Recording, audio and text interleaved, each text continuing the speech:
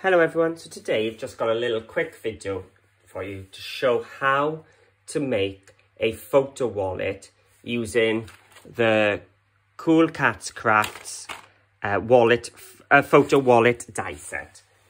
And when I say this is a big die set, I mean it is actually the full length of an A4 sheet of paper. It's probably one of the longest dies I've seen. It literally goes edge to edge.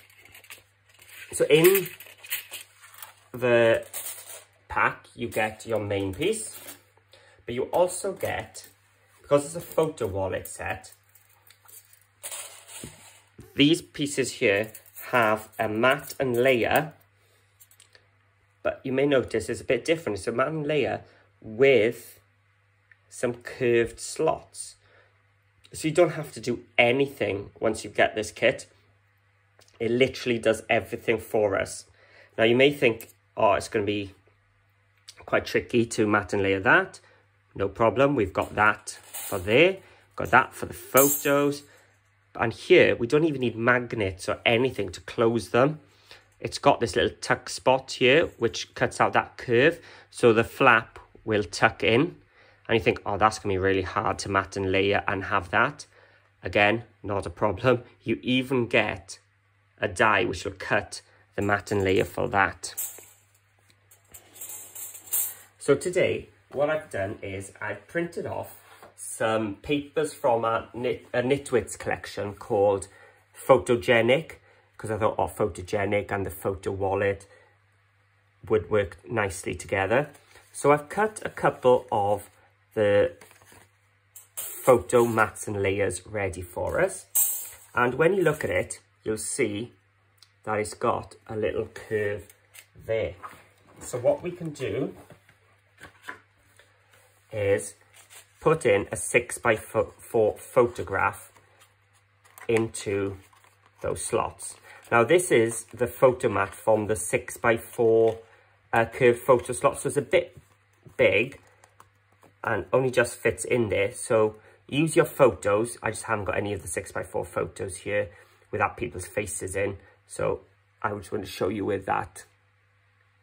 There we go. So shall we get going? So the first thing you need to do is to take your main die, get some low-tack tape, and I put the low-tack tape onto the back ready and place it down. This is only because the die is so long. And then what I'd do, because if you look, there's no room or hardly any room wasted on the paper. So I would then just take my cardstock and butt it up against the blade at this side, press down, hopefully it'll find that tape. And then when I flip it over, it's stuck onto that and it's not going to wiggle. And then if you wanted to tape it down even more, go for it. And you'll send it through, and what you'll get is this. So this is your photo wallet. So you've got the score lines here and here. You've got our tuck spot here. So when we fold this, and grab my Teflon tool, also from the CoolKatz, this will fold as well. I think they've even put like a millimeter or so there so that we can tuck it and then it's not going to butt up there. And then if we just lift that a little bit here, what we've got is a self-sealing photo wallet. So let's just cut some more bits. Let's just cut a couple of these. So I've got another sheet from my Photogenic kit, got my low-tack tape, and I'm just going to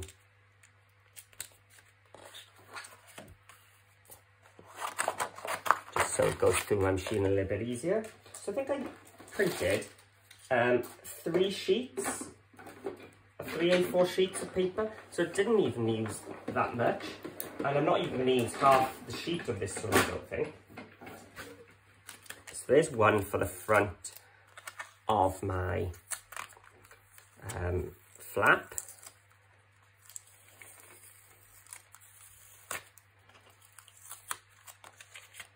And we just need one more. Let me try and straighten it out, use the pattern to make it straight. There we go. Let's just cut. Yes, I could, if I was going to make another one, I've got enough room there to get the 2 wraps. So I print off another 2. I'm going to hold another wallet and send it through my machine. And well, it probably makes sense because the die is A4 length. You will need an A4 die cutting machine to cut it. So yeah, we've got our 2 flaps, and you can see here I've already cut out my 2 photo wallets from one sheet and the third one from the bottom, this one. So I'm now going to use the remaining piece from here. We're going to cut this one. Now with this one, because I've got a directional text, I wanted to go that way. So I need to make sure that my, let's get that photograph is a pause button of life in. Can we get that in? That's not planned, but let's go for it.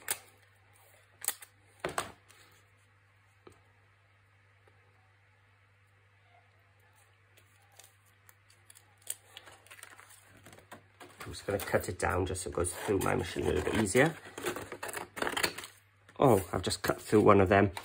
Pretend I didn't do that. I'll cut another one now.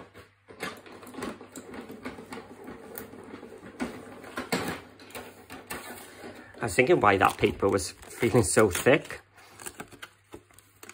Yes, the life has just got in there. So there we go.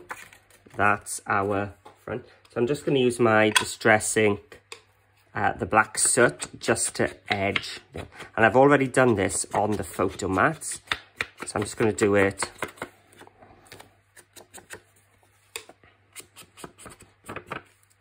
onto this one as well. Normally I'd take a little bit more time at this if I wasn't filming.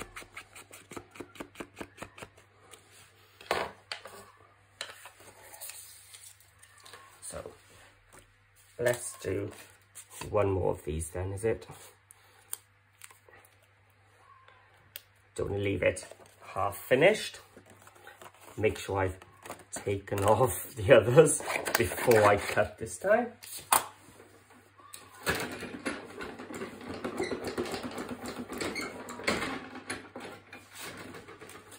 Okay, so the final inking here.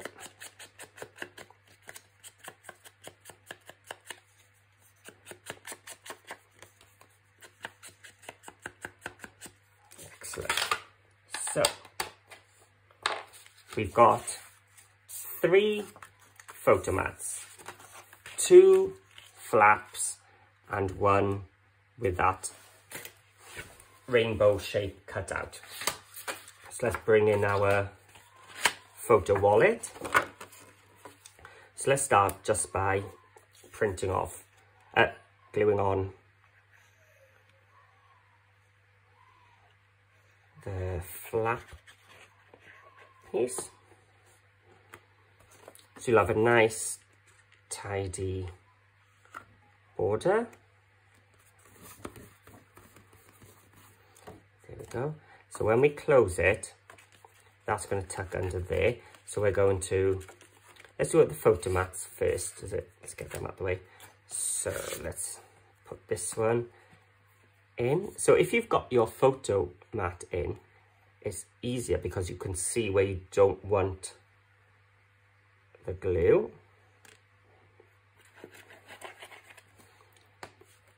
me just check there's text on this. So this is the inside now. So we're going to place that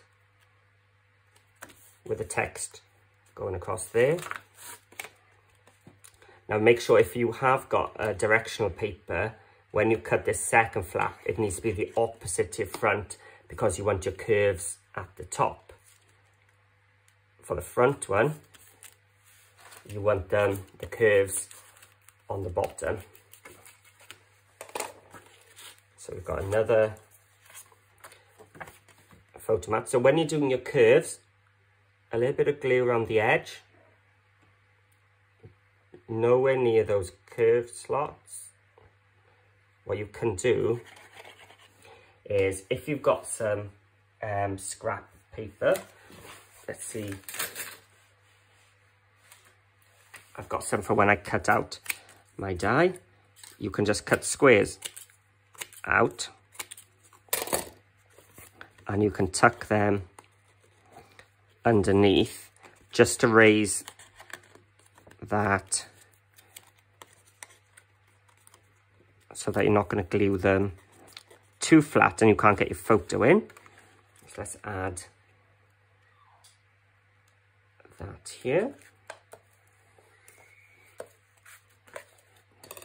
And what's really nice is we've got room as well on the back for another photo slot. So let's get some black pieces just to tuck in.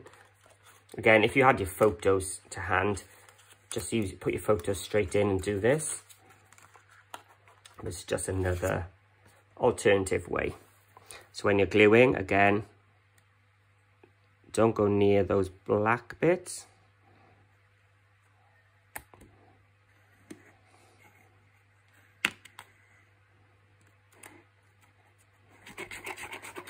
And some glue. Is there any text on this? No. Which way around should we put it that way?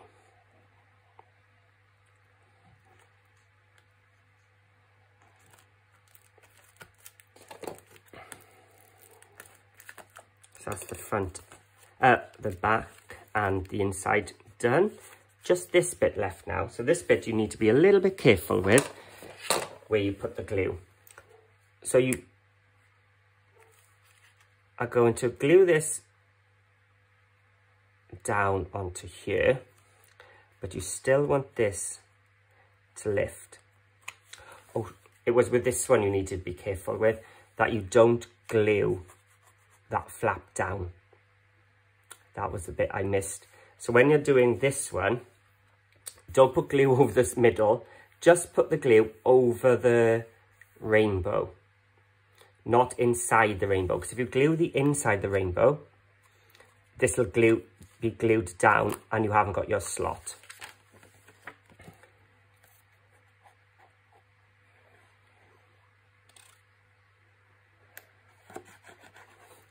This one you can actually just glue, or you actually want to glue everything down.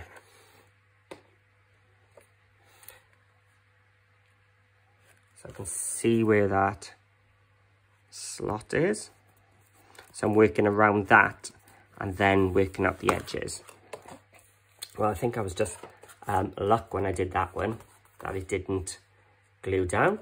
So let's take out these tabs. I would normally leave them in a bit longer until it's all dried, but I want to see how it looks for you all to see.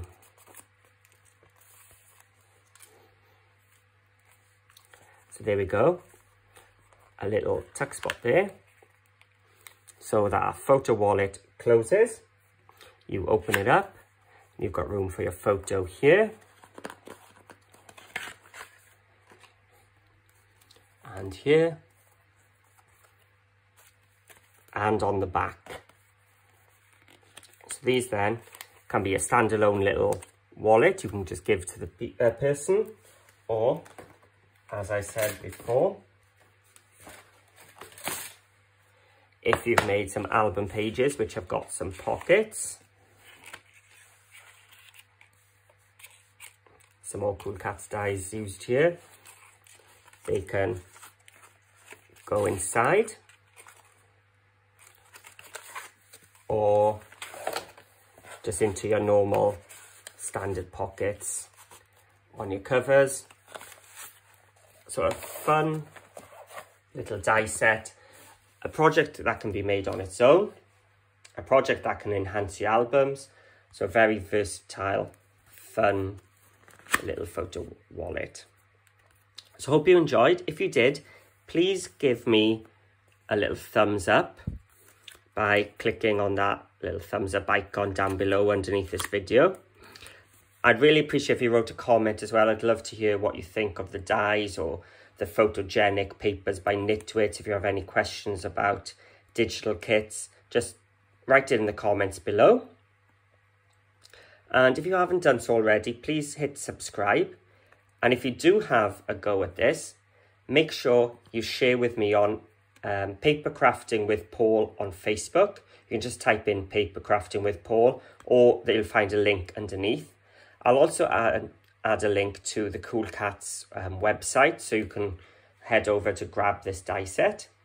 And also head over to their YouTube, and they've got tutorials on how to use their dies as well.